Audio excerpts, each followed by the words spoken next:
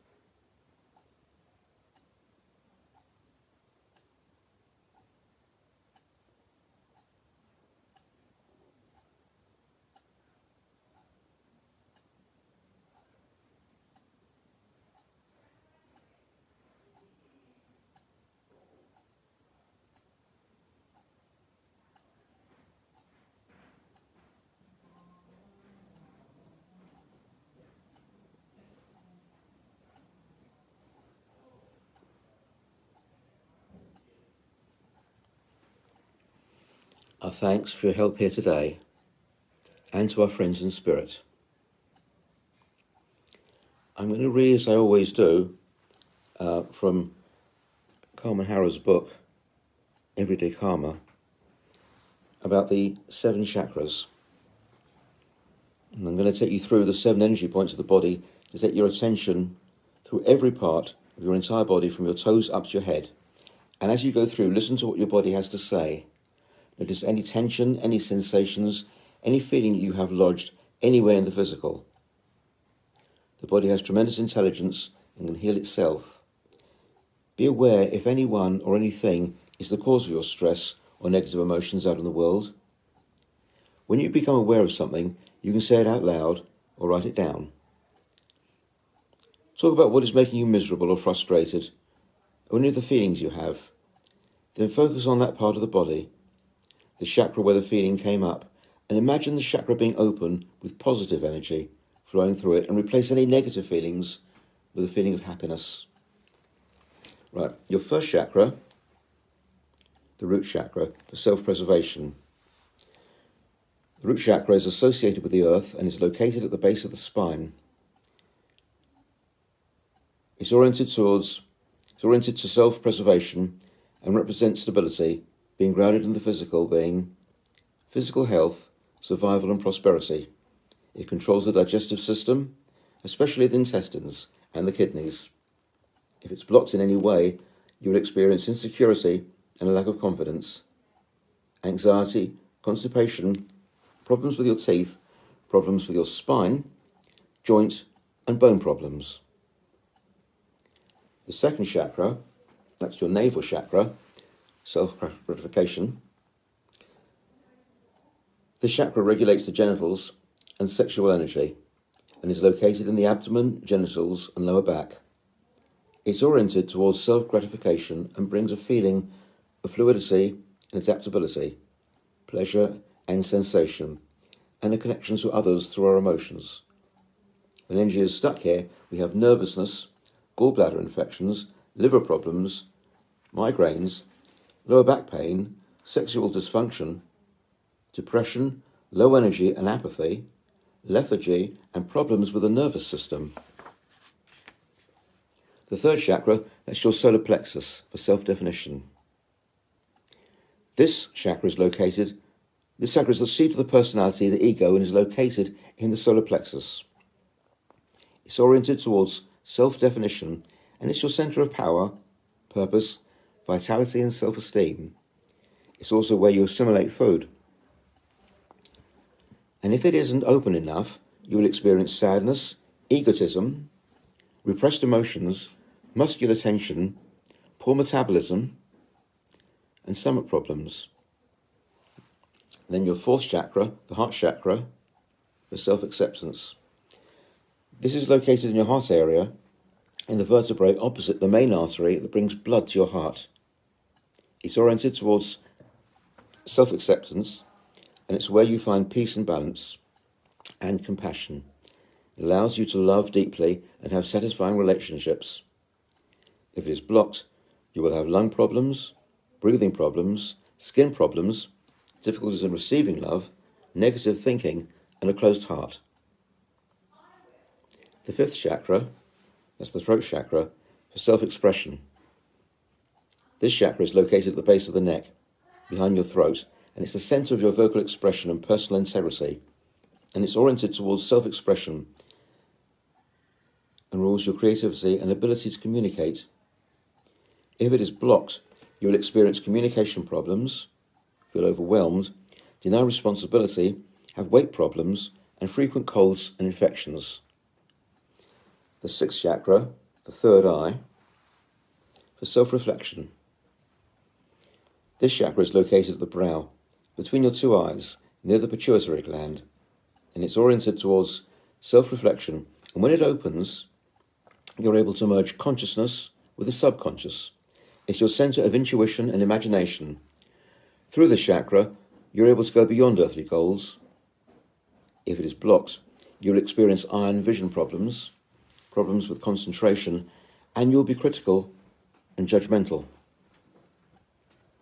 The seventh chakra, the crown of your head, for self-knowledge.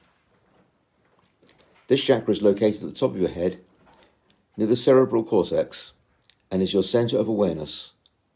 It's the main connection between the visible world and the invisible world. It's oriented towards self-knowledge and helps bring about wisdom, understanding, and spiritual connection. If this chakra is blocked, you will experience a lack of confidence, problems with the adrenal glands, thyroid and parathyroid. After you've scanned the body, developed awareness of areas where you are blocked, continue to breathe deeply, and through a prayer, ask for the negative emotions to be released.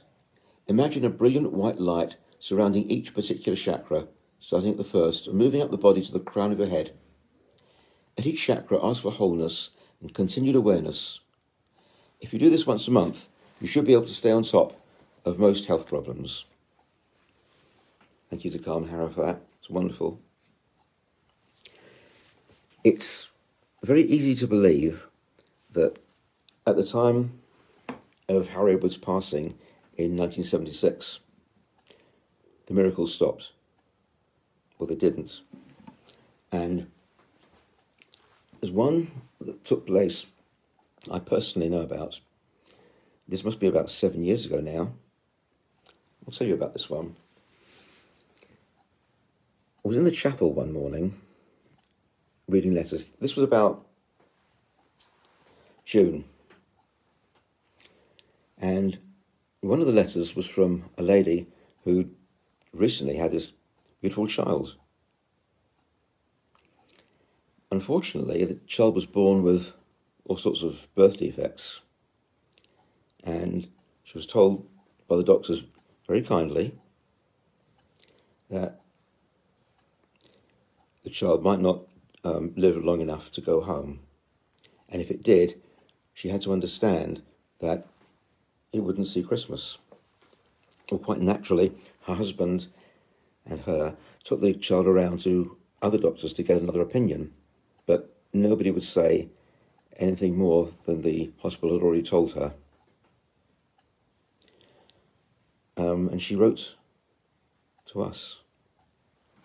Well, I received the letter from her, called all the other healers together, and we sent out our own healing thoughts for this child and her parents.